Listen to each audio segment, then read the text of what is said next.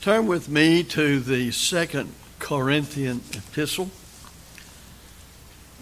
And I want to go to chapter 5. And I want to begin with verse 17.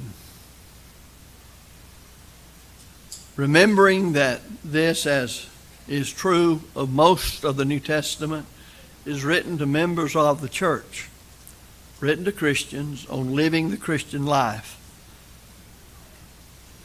In verse 17, he's concluding an argument, and he says, therefore, which is based upon what I've already said, if any man be in Christ, he is a new creature. Old things are passed away. Behold, all things are become new. And all things are of God, who hath reconciled us to himself by Jesus Christ, and hath given us the ministry of reconciliation. To wit, that God was in Christ, reconciling the world unto himself, not imputing or reckoning their trespasses unto them, and hath committed unto us the word of reconciliation. Paul would later say to Timothy, 2 Timothy 4, preach the word. We do no violence to the scriptures to simply say this: preach reconciliation, because it is the word of reconciliation. Now, what does that mean? Why is there a need for man to be reconciled to God? Well, Romans 3 and verse 23 makes it clear. All have sinned and come short of the glory of God. And the wages of sin is death. Romans 6:23. Death there doesn't mean annihilation. It doesn't mean going out of existence. It doesn't mean you're unconscious of your surroundings. It simply means you are separated from God. And your sins that you committed, for which you are responsible, have separated yourself from God. We, therefore, made as God created us, have the power of choice. We have our wills. And as we will not to obey him, then God remains the same, but we separate ourselves from him. So the doctrine, or the word of reconciliation, means that here's a way that we can be back with God as though we never sinned. The word of reconciliation. The seed of the kingdom, which is the word of God, Luke 8:11. The sword of the Spirit, which is the word of God, Ephesians 6:17. And as the writer of Hebrews said, now the word of God is quick and powerful and sharper than any two-edged sword, piercing even to the dividing asunder of the soul and spirit and joints and marrow, and is a discerner of the thoughts and intents of the heart, Hebrews 4:12. So when we speak of the means whereby God brings sinners back to him, then there has to be some way sin's dealt with. There has to be some way that man doesn't have those sins counted against him anymore. And when you study the gospel system, you will see then that God has ordained such a way. Thus, Jesus would say, while he was on this earth in John 14:6, I am the way, the truth, and the life. No man cometh unto the Father but by me. And that's exactly what is said in verse 49, or rather 19, in 1 Corinthians chapter 5. To wit, that God was in Christ, reconciling the world unto himself, not imputing or reckoning their trespasses unto them. That would be us, for all have sinned and come short of the glory of God. And hath committed unto us the word of reconciliation. Now, it ought to be understood here that when the us and the we are used, he's not saying every member of the church. God, through Christ, by the Holy Spirit, delivered the gospel of Christ through the apostles. Thus, Acts 2 verse 42 speaks of the gospel system as the apostles' doctrine. And there was that period of time when the Holy Spirit was in men. We say today, if you want to know what the will of God is, read your New Testament. I guess to illustrate my point, or to try to, in those days without any written New Testament, you could simply say, you want to know the will of Christ? Ask an apostle. Or later, as they laid hands on people, asking those who had received miraculous gifts of prophecy, and so on. But as they had these letters, such as this one I just read from, then they would have the knowledge that those letters gave them, and thus God has never done for us what we could do for ourselves. And when it became that which could circulate among churches in words that we could read, then Paul would make it very clear, when you read what I wrote, you'll understand my mystery, or my understanding of the mystery of the gospel.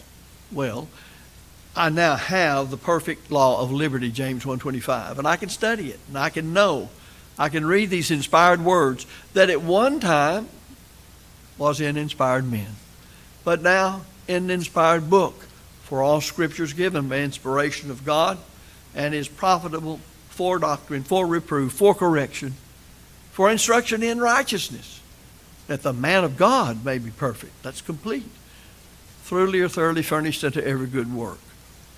So we're interested in the statement where he says, be ye reconciled. That means there's something man must do. A lot of people say you're saved by God. There's not a thing in the world you can do of yourself to be saved. Well, then why does he say, be ye reconciled?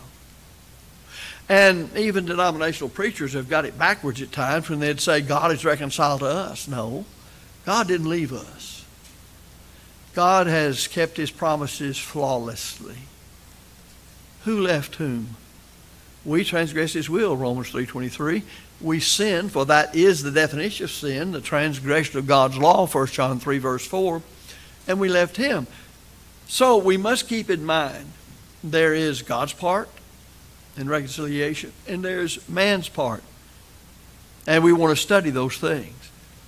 May I also say it's our prayer for all who are not reconciled to God, and I hope you'll be honest with yourself and listen to what I'm saying. If you're outside of Christ, if you're not reconciled to God, if you are yet guilty of your sins that have separated you from God, that's why we call them alien sins. They alienated us from God. The very first sin that a person committed alienated him from God. Thus, there are alien sins. Calvinism won't recognize that because they teach the false doctrine of when you're born, you inherited Adam's original sin. So they don't have anything like that. And that's wherein they're wrong. Because a man grows up and he reaches a stage as a child to where he is accountable to God for his actions. And the Bible says all have sinned. Thus, we have a responsibility, and God has a responsibility. And these ambassadors of God, the apostles of Jesus Christ, unto them originally, first and foremost, was committed the word of reconciliation. So Paul would say in 2 Corinthians 5:20, now then we are ambassadors of Christ, or for Christ, as though God did beseech, beg, implore you by us. We pray you in Christ's stead, there in the place of Christ, be ye reconciled to God. Now, what does it mean to be in the place of Christ? That's what an ambassador does, sits from the United States government to any other government. They are the official means whereby any other government can learn the policy of the United States government. That may be when we travel somewhere, we say we're ambassadors of goodwill, but that just means we ought to be living right before anybody else that's not an American. But ambassador is one who has, and I've used this many times, so you might not remember it, who possesses, who is endowed with what is called plenipotentiary power. That's peculiar to an ambassador of one government to another. And the apostles were ambassadors from the court of heaven, and Christ sitting on his throne at the right hand of God to all men on earth. Thus, the early church understood that, and they continued steadfastly in the apostles' or ambassadors' teaching or doctrine. So they are the ones through whom God, by Christ and the instrumentality of the Holy Spirit, had revealed to them the will of Christ. Now, the early church had to learn that. So in this letter, inspired by the Holy Spirit, written by an apostle, he is saying God had a responsibility in drawing you to him as if you had never sinned. And man has a responsibility to cooperate with God according to what God says is your responsibility, our responsibility, to be reconciled to God. It's not a one side only or the other side only. It is a cooperative effort. It's like the church is commissioned of Christ to preach the gospel to every creature. Well, God is not going to come down as Jesus did, or he's not going to send angels down. That's to preach the gospel. That's the responsibility of the church.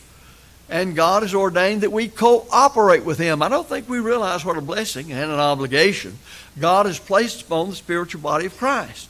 That he would entrust the saved by the gospel, Romans 1:16, as they believed and obeyed it, to carry it out to others who are lost. Go into all the world and preach the gospel to every creature.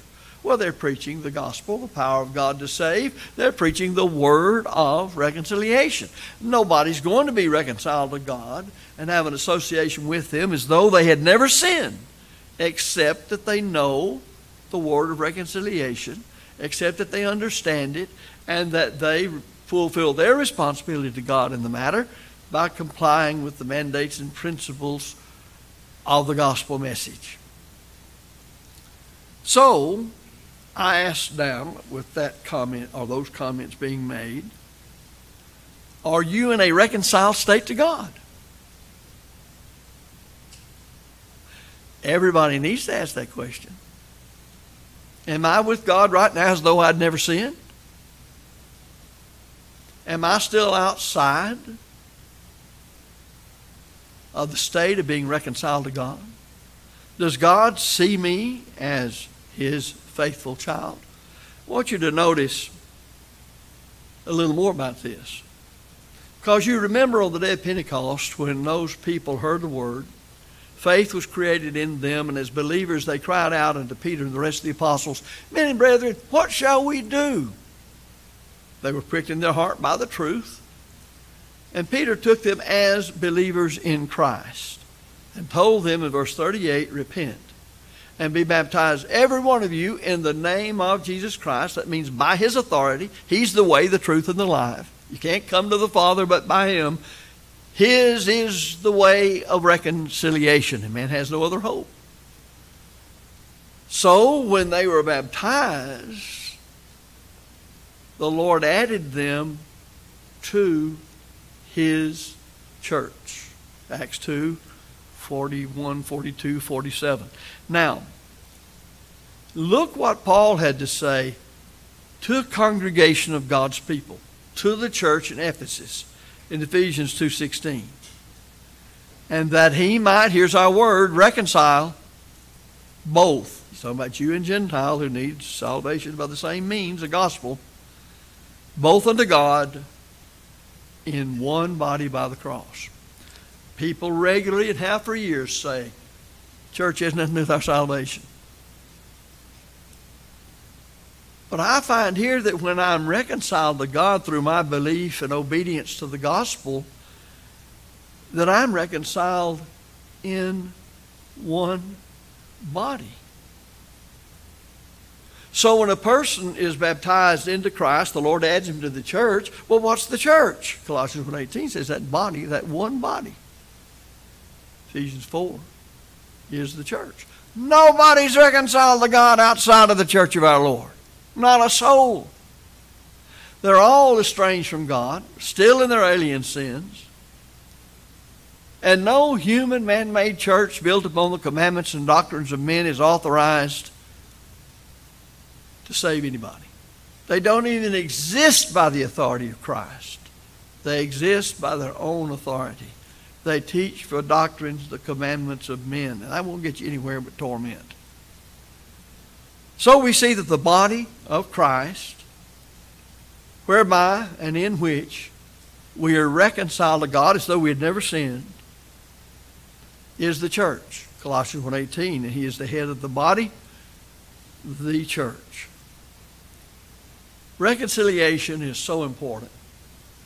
If you've ever been around people who were estranged from one another, if you could, and it was possible, as Paul might say it this way, as much as life within me is, you might want to do all you can to see them reconciled.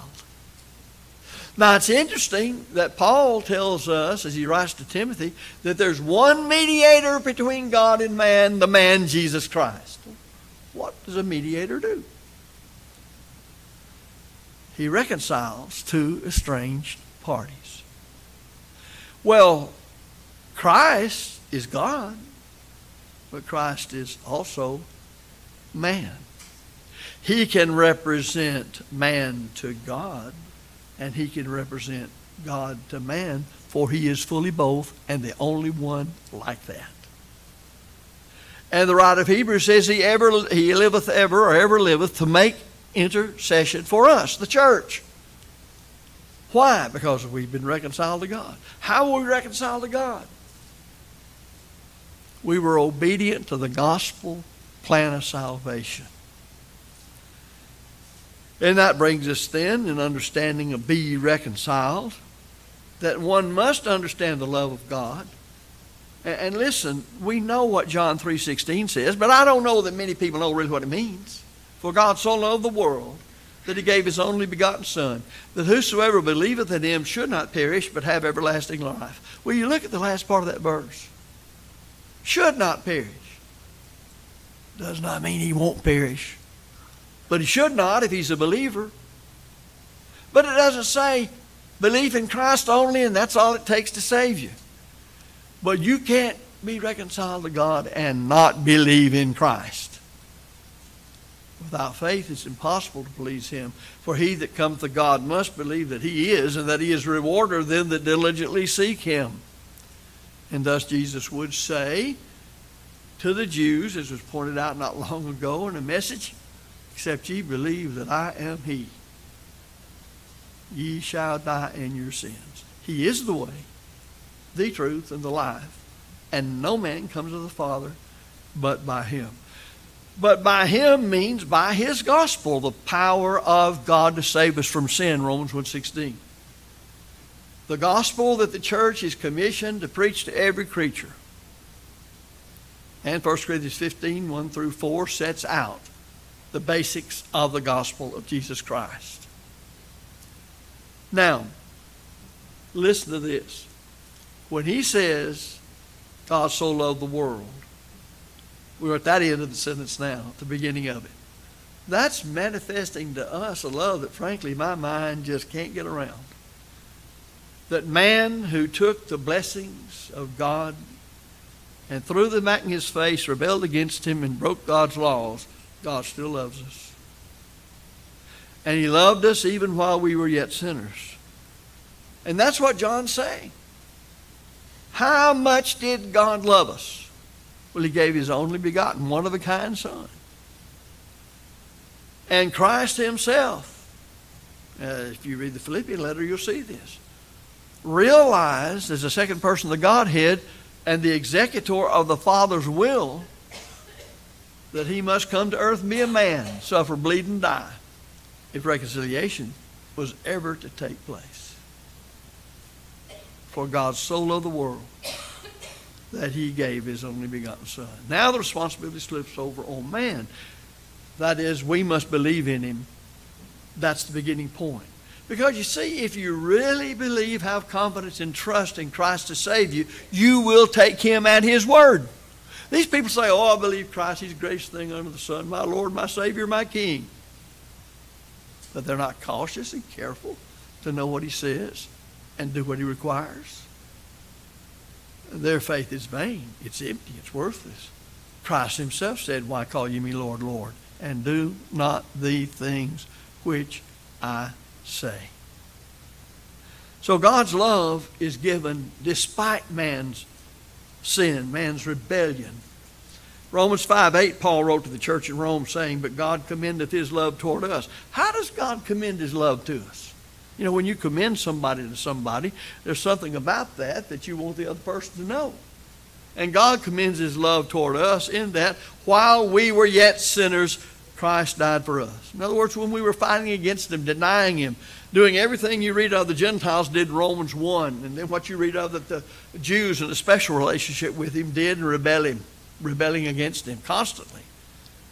He still, in his divine providence, showed his love for us in Christ coming, being tempted in every point like as we are, yet without sin, being the sacrificial lamb who could go to the cross and not die for any sin he had done, but die on your behalf and my behalf and the behalf of all men so that they could be reconciled to God. And God's great love quickens or makes our souls alive. In Ephesians 2:4-6, "But God, who is rich in mercy, for his great love wherewith he loved us." I wish I could plumb the depths of that with this mortal mind.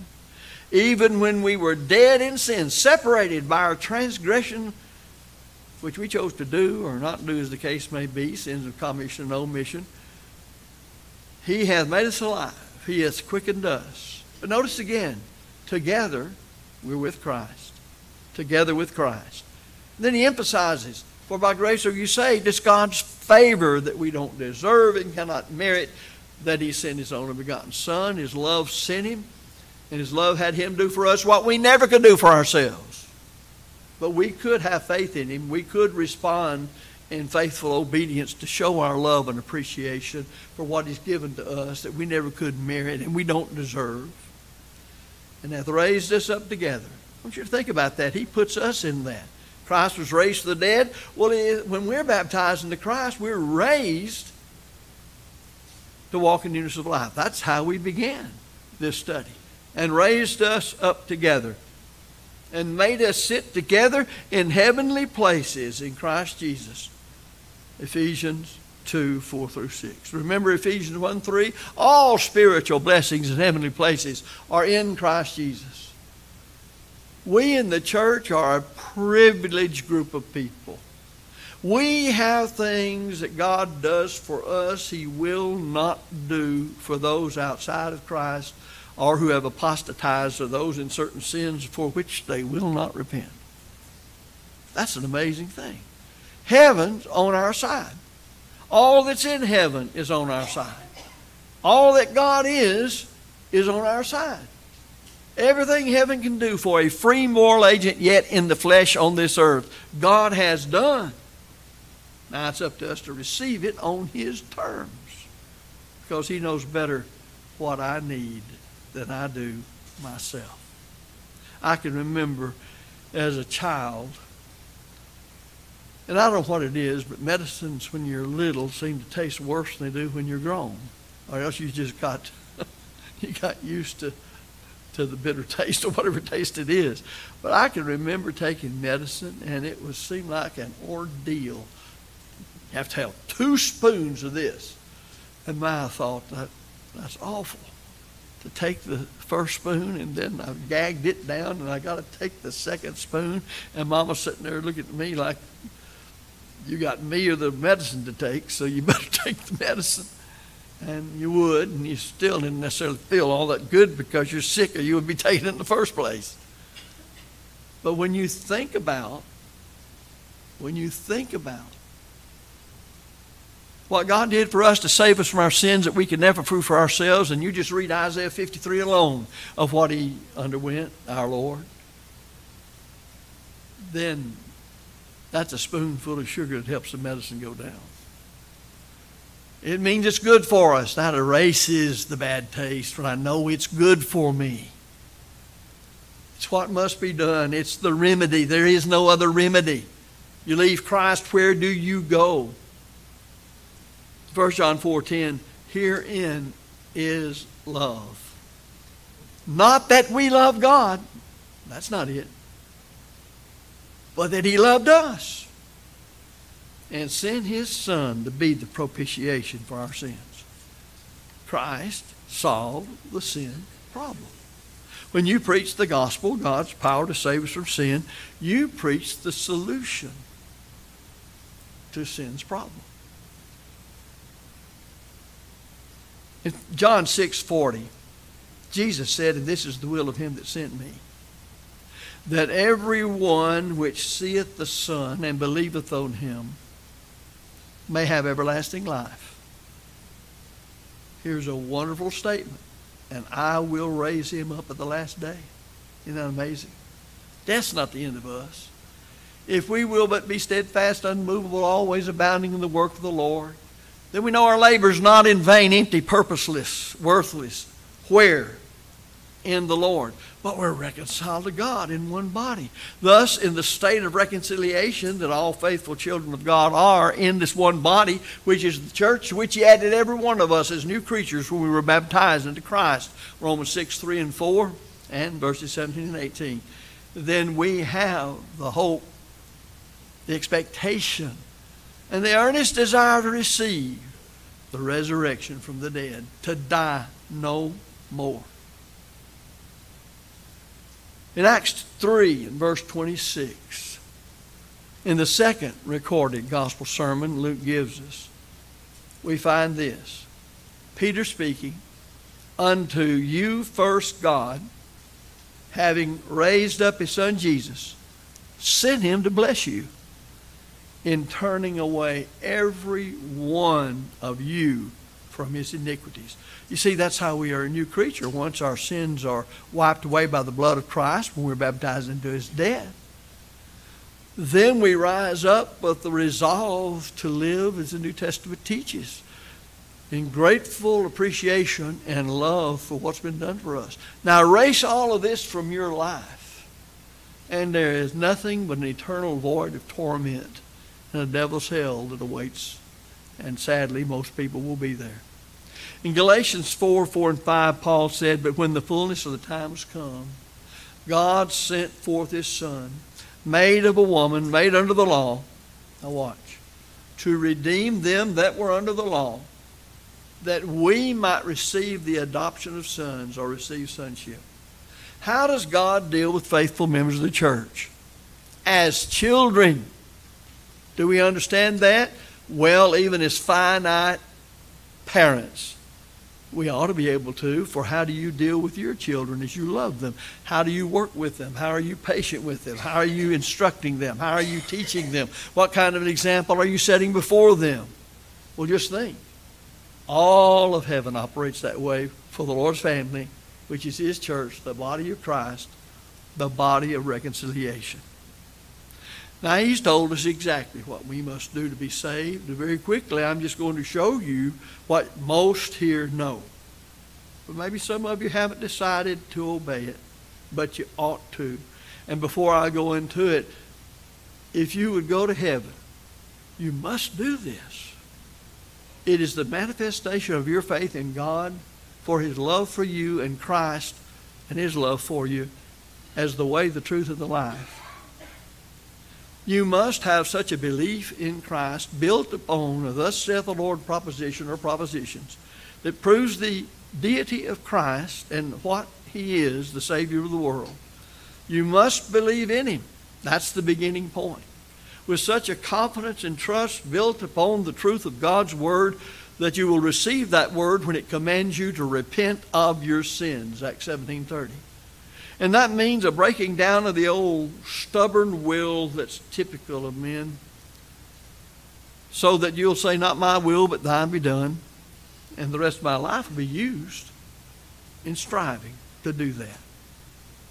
And you die to sin there, the actual practice of sin, the habitual life of sin. You die to it in repentance.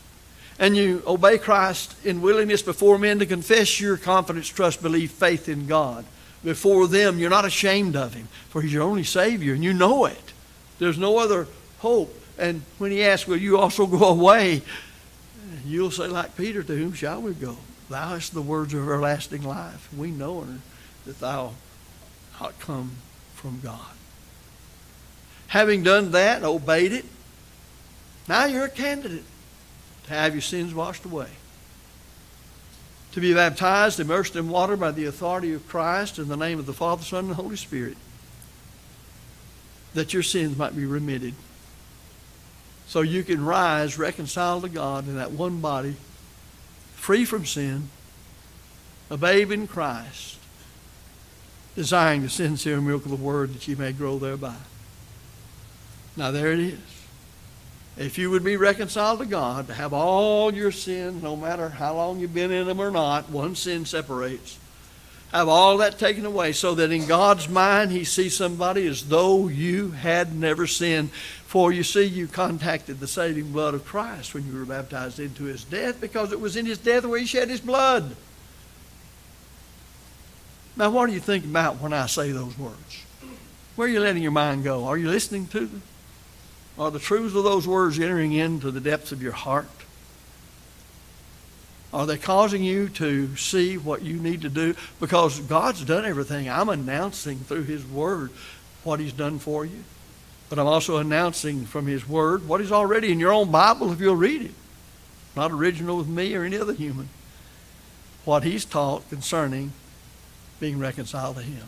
Just think, He's ordained a way to where men steeped in sin, even as Paul said, by his sins, he was the chief of sinners, can be reconciled to Him, covered by the blood of Christ, robes washed in the blood of the Lamb, clean and acceptable, looking forward to the day when heaven will be your home. As a child of God, does this not encourage you to be more determined to be living the reconciled life in the one body, which is the church? That you not let yourself get off into sin, failure to study the Bible, to pray, to being all involved in this world. You know, everything about this present world is designed, and Satan uses it to pull you away from the most important. That is, seeking first the kingdom of God and His righteousness. All these things shall be added unto you. Brethren, I'm of an alien kingdom to this world, but I'm a citizen of it. And when all of this world is past and all of its kingdoms and nations and governments have long gone, those who live their lives faithful here will shine as the sun in their glorified bodies as they walk with the Lamb, far from sin and a place of sin and the consequences of sin, far beyond what we tussle with all day long every day here. The body of reconciliation. Have you been reconciled to God? And are you faithful to Him? If you need to repent of sins as a child of God who's sinned, we urge you to do that. We beg it, that you remember about all these things that reconciled you to God when you first heard the gospel and obeyed it. Confess those sins, pray God for forgiveness.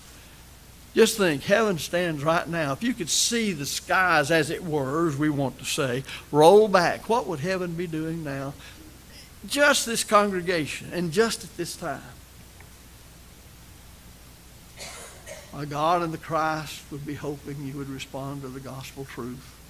They're as real as we see one another now, but we see one another materially. They spiritually.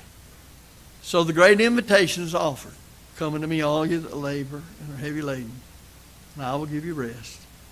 Take my yoke upon you and learn of me, for I am meek and lowly in heart, and you shall find rest unto your souls. Why reject that? Why turn it down? When we sing the invitation song, words are going to be in there that's going to urge you to act upon what I've been saying. And what I've been saying is in your own Bible. Don't reject it, because every time you reject it, it makes it easier than next time to reject it. And you sear your conscience if you don't watch out, so that nothing godly appeals to you. Are you subject to the Lord's invitation? If so, we invite you to come while we stand and sing.